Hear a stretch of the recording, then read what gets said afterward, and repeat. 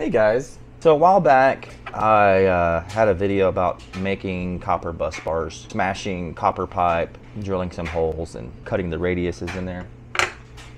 And I think it worked out pretty nice. I was basing it off of these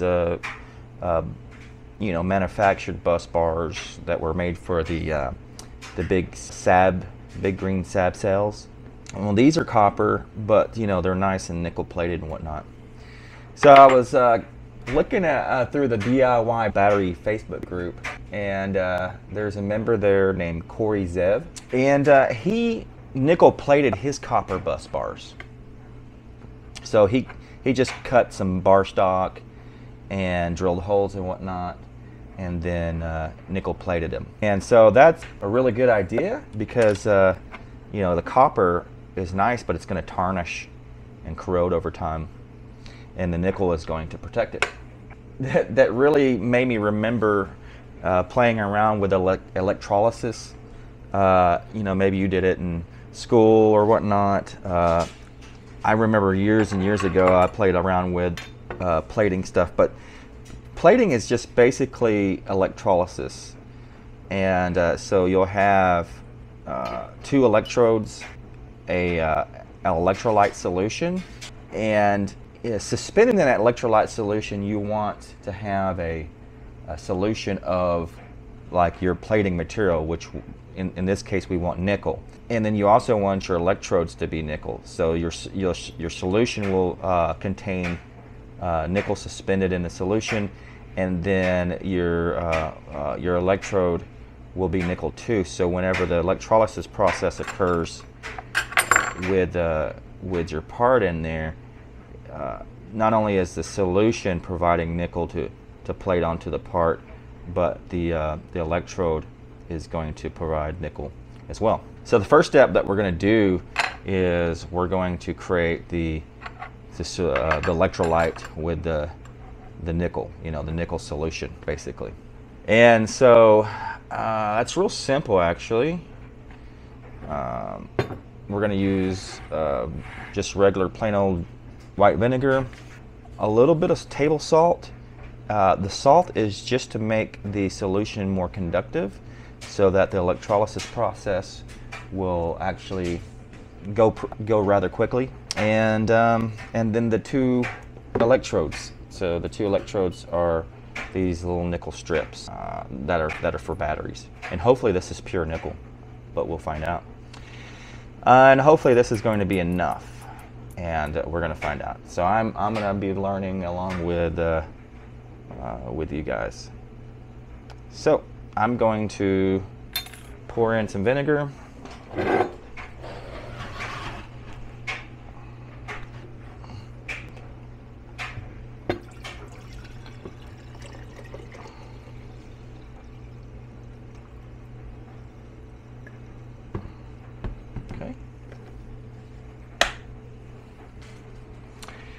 And see, we'll put in the electrodes.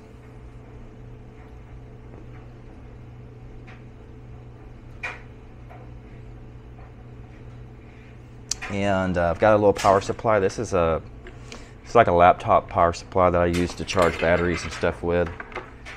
I'm not sure what the ideal voltage is. I think this is like 19 volts or something at like 5 amps or something like that. Probably more amps than we need.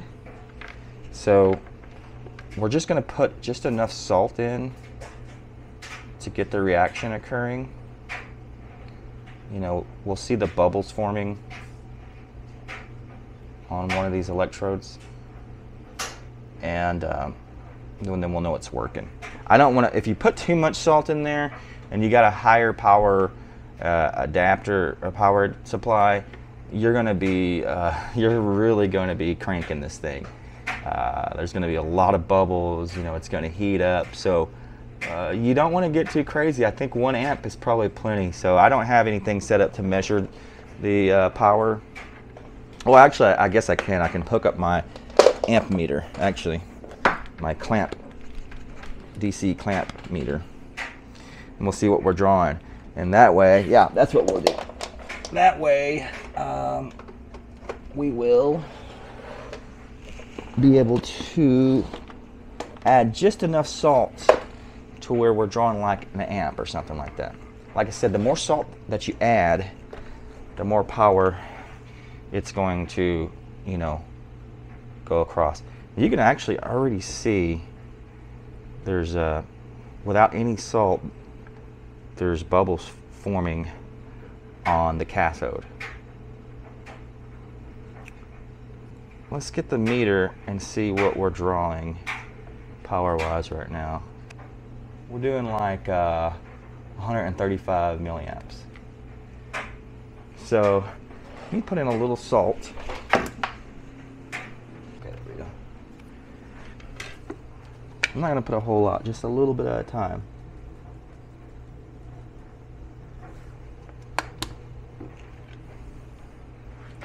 Just stir that up.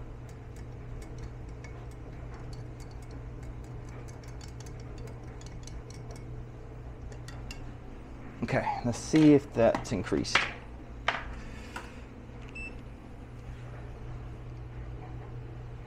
Yeah, so we went to 226. So we want to put some more.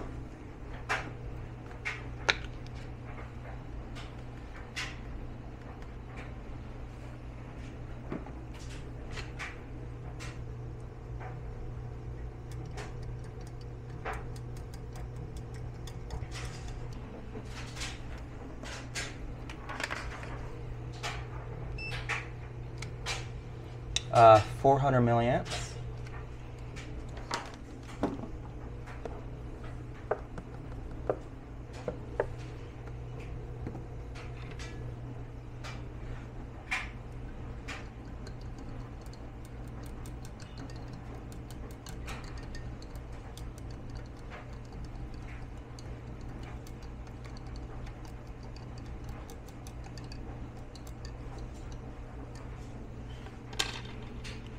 I can see the bubbles really going now.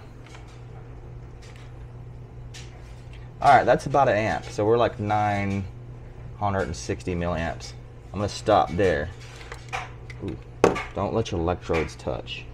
That's key. Do not let your electrodes touch.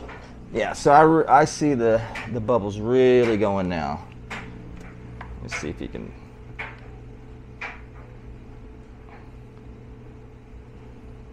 So what we want to do is let this do this process, and then you're going to see the solution turn a blue. Is it blue or green? Can't remember. It's going to be a bluish or a green or something like that. I don't know how long that's going to take, but we're going to let it run, and I'll be back.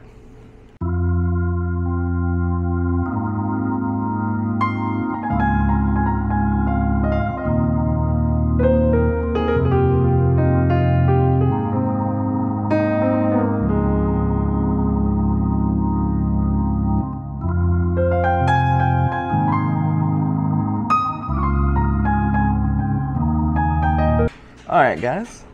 So there we go. It's a green nickel electrolyte solution. I think that ran for about 45 minutes. Couple of, I replaced the anode electrode twice because it dissolved. So this is the second one that dissolved. This is just real thin nickel strip. So yeah, that's what it does, is it's going to remove the nickel from the anode. So we got the solution there. The cathode is not chewed up, as you can see. I don't know if you can see there, but it's actually plated. Like it's nickel already, but a lot of the nickel that came off the anode is now on this cathode. We're gonna give it a shot. One thing I was thinking about, this may fail. I think I've got too much current. I might have too much current, and these particles may be larger than what we want. We'll give it a shot. So I'm gonna swap the cathode over to this side, to the anode, the cathode strip, since it's still good and it's got a bunch of nickel on it. I've got the part to be plated. In here, I cleaned it with steel wool, and then I cleaned that off with alcohol, and then I got it soaking in vinegar, because vinegar is an acid, and vinegar actually cleans stuff very well. You probably don't want to touch it, so I've got this little hook that I'm going to use to put it in the solution. So let's drop it in like that. There we go.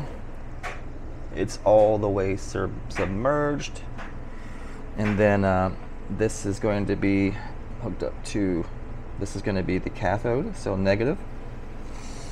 And oh, it's already running, so I'll come back when that's completed.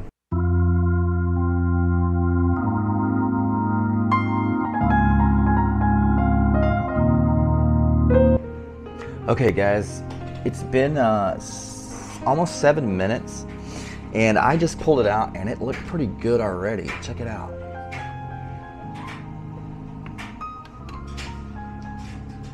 Look at that. I mean, it's completely nickel coated right now. So I'm gonna put it back in now. I'm gonna let it run for at least 20 minutes, but so far that looks fantastic. Maybe I'm gonna flip it around.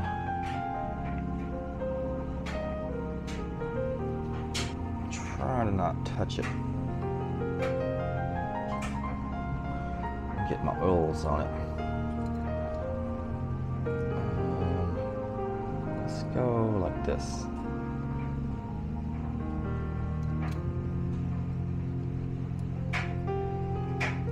Yeah, it definitely needed to be flipped, because this side is got some bare spots. So back in she goes, and I'm gonna let it run a total of 20 minutes, another 10 minutes, and I'll come back.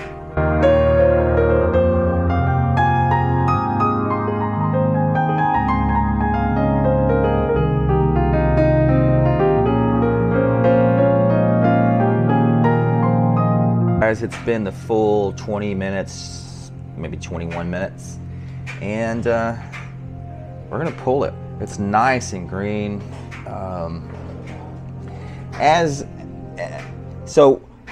You can keep the solution, just keep it jarred up, right? So that's the idea. This is your nickel electrolyte solution. And as you continue to use it and plate stuff, it'll keep getting more and more concentrated with nickel. So you just keep it. I did burn through another nickel electrode on this run, so 4 total. Yeah, let's turn it off and see what it looks like. And it did get warm from all the current flow. Let's take, yeah, so pretty much burned through another nickel electrode. All right, here's the reveal.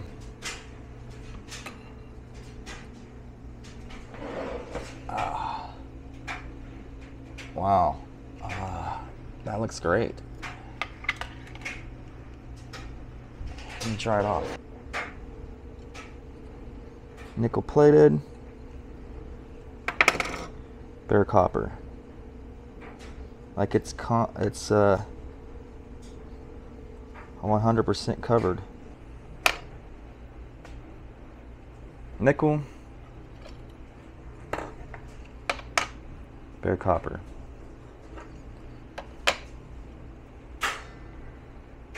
Yeah, that worked out fantastic. That was easy.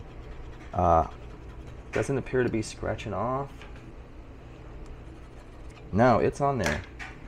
It's on there. I don't know how thick it is, but that's good enough to serve the purpose of keeping the copper from tarnishing and corroding. Wow, that's pretty nice. And I bet you if you got it on there thick enough, you could even polish it up if you wanted to go, you know, through all that. But yeah. And that was super simple. So yeah, on this, I'm just going to you know, put the lid on it, and I'll save that for the next time I need to nickel plate something.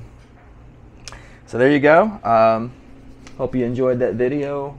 Big thanks to Corey Zev on the DIY battery group, on Facebook group, and